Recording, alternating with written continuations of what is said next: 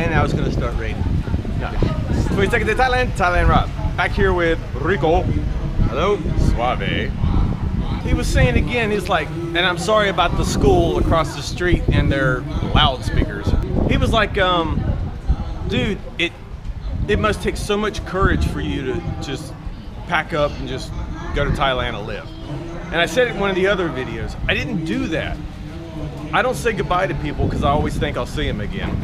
I don't pack up and move to Thailand thinking I was gonna stay over here. So I didn't feel like it took a whole lot of courage to do it, because to me it was just gonna be like a long holiday, which everybody, and you did for like 2 months you're here, right? Yeah, but like I was saying, most people, at the end of the day, they don't want to get out of their comfort zone. They don't really have the courage, as you might say, to just pack up and go, you know? Yeah. It's not everyday people that are usually gonna get up and do it, and for me it was just, I said one day, you know, I wanted to change my life. I was sort of getting tired of the whole day-to-day, doing the same mundane routine. And he lives in Canada, by the way. I live in Canada. Yeah, I'm a Zamboni driver. I drive a Zamboni. That's a cool every day. job, though. A Zamboni driver is a cool job. If you gotta have a job. It's a Canadian job. It's the most Canadian job you can get. How are we getting rain? I was telling him when he said he came up here for 2 months. Perfect. And then he's gonna go back home and do his thing, and then if he wants to move back over here later, he's got a good idea of what's going on. Yeah, and you get a better perspective on the world. I mean, and it's raining. Another question I always get. Rob, why don't you wear a helmet when you ride the motorbike? All right. Kamala is very small. I will have to say on any given day, I probably ride my motorbike. There's a bar for sale. Squirrel. Squirrel! Random. So on any given day, I probably ride 2 kilometers max. I drive very slow because Kamala is a very small town. It's like 3 roads to the beach, 1 road to my house, and that's it. I do have to cross 1 busy road, and so usually I'm driving very slow on this road, which is Beach Road, just to go see, to get something to eat or, you know, hang out and have a beer or something. But I don't wear my helmet when I'm riding from my house right over to the beach road. And yes, I could still get hurt. So I do hear what you're saying, I know.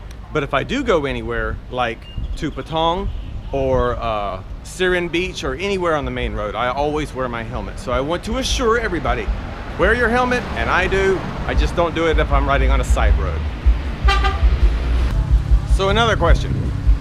How do I stay so white? I do like the Thai people do. I walk in the shadows. I don't go out a lot in the main sun. I try to go out in the mornings where it's cooler and not as bright. And then I go out in the evenings where there's just no sun. I don't sit out in the sun. I don't go on the beach, and I don't tan. I don't want to tan. I burn very easily, so I just try to avoid the sun. And 50 SPF sunblock. 50 SPF sunblock. Works really good if you're on the motorbike with the arms extended all day long. Yep.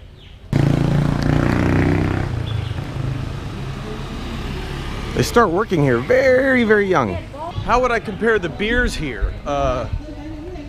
Okay. I feel like the beers that I've had in Thailand are more, they're a lighter beer. There's not a lot of heavy beers here. I mean, you can get them, but the Thai beers, like Leo it's a medium. It's a medium. It's not like heavy, it's not like light. And they have San Miguel Light, which is very light, kind of like Michelob Light in the US, or Michelob Ultra, I mean. Then they have Heineken, which is Heineken, which, never mind, that's not even a Thai beer. Generally speaking, most of the Thai beers are kind of light. They're not really heavy beers, and that's about all I got. I mean, I like the Leo, and for some reason, Leo's the cheapest beer here, but it's got a good flavor, and I don't get bloated. So yeah, that's beer.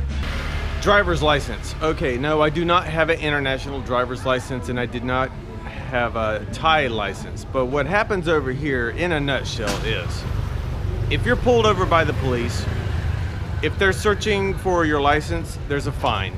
If they're searching for you not wearing a helmet, there's a fine. Basically, there's a fine. So, do you have to have it? No. And if they're searching for something, you're gonna pay a fine anyway. So I don't have an international driver's license, but I recommend one, but I don't know. I don't have the answer. I don't have the answer if an international driver's license is accepted over here. I just don't. But I know if they want to fine you, you're gonna get fined. There's checkpoints, you're gonna get fined. And tonight's meal was a nice spaghetti, what, carbonara? Carbonara. And when they put it in the bag, I did not notice that the lid was loose because it started raining. So I drove the motorbike home in the rain. Rain's in the eyes. Bag, food. Anyway, long story short, food is in the bag. So I've dumped everything into the bag from the 7-Eleven. And that's how I get to eat now. This is really freaking disgusting to eat this way. But oh well. This is what we gotta do. This is what we gotta do. Because I'm not gonna eat. I'm gonna eat. It's still so good. And if you're a new subscriber, you don't know.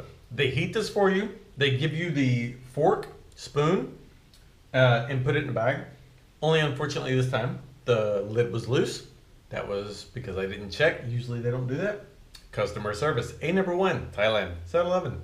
Which leads to the next question. Rob, why do you eat crap food? I like crap food. I'll give you an example. All right, so back in the US, I became a licensed massage therapist. I have my license. And so we go every day, and everybody in school is like drinking water, and they're vegan, and sabai, and everything's wonderful. And I'm in there drinking my Coca-Cola and eating McDonald's. Yeah, so my whole life, crap food. And I'm not tooting my own horn. I probably will not have a long life. I don't know. We never know these things. But the thing is, I've always eaten crap food. So for me to come to Thailand and eat at 7-Eleven is not a big jump from what I was doing in America. I do go and have Thai food. I mean, I don't understand. There's so many videos where I go to the Thai buffet or I have Thai food. So I have Thai food, but I like crap food and Coca-Colas and beer. Yeah. Yeah. Can you take this asshole back to America, please?